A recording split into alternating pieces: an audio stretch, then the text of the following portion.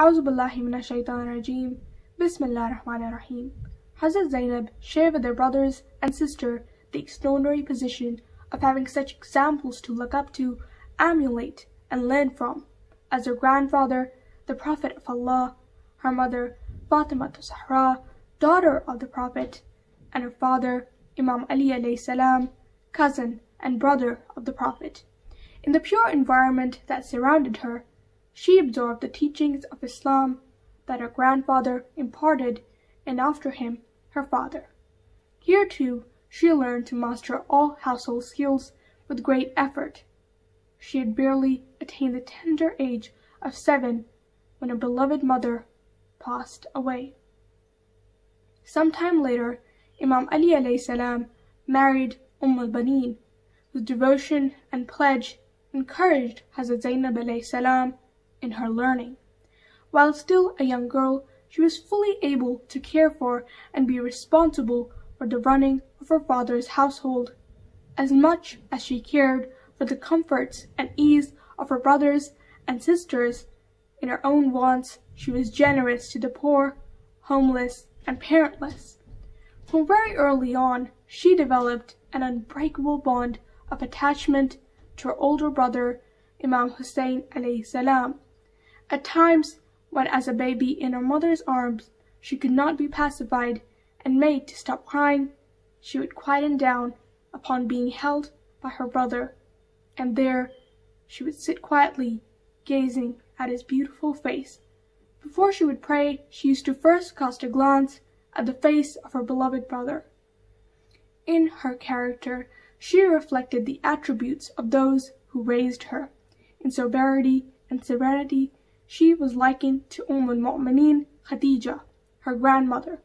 In chastity and modesty to her mother, Fatima Zahra, in eloquence to her father, Ali, in forbearance and patience to her brother, Imam Hussain, and in bravery and courage of the heart to Imam Hussain alayhi salam.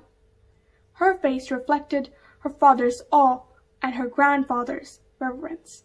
When the time came for marriage, she was married in a simple ceremony to her first cousin, Abdullah bin Ja'far al-Tayyar. Abdullah had been brought up under the direct care of the Prophet. After his death, Imam Ali became his supporter and guardian until he came of age. He grew up to be a handsome youth with pleasing manners and was known for his sincere hospitality to guests and selfless generosity to the poor and needy. Together, this young couple had 5 children, of whom 4 were sons, Ali, An, Muhammad, and Abbas, and 1 daughter, Kulthum. The marriage of Bibi Zainab did not lessen her strong attachment to her family. 2 conditions were written into the marriage contract. A, that Bibi Zainab would be allowed at least once every day to go and see her brothers, and B, that she would go with Imam Hussain when he went on a journey. In Medina, it was Zainab's practice to hold regular meetings for women, in which she shared her knowledge and taught them the precepts of the Deen of Islam laid out in the Holy Quran. Her gatherings were well and regularly attended. She was able to impart the teachings with such clarity and eloquence that she became known as Fasiha, skillfully fluent, and Baligha, intensely eloquent.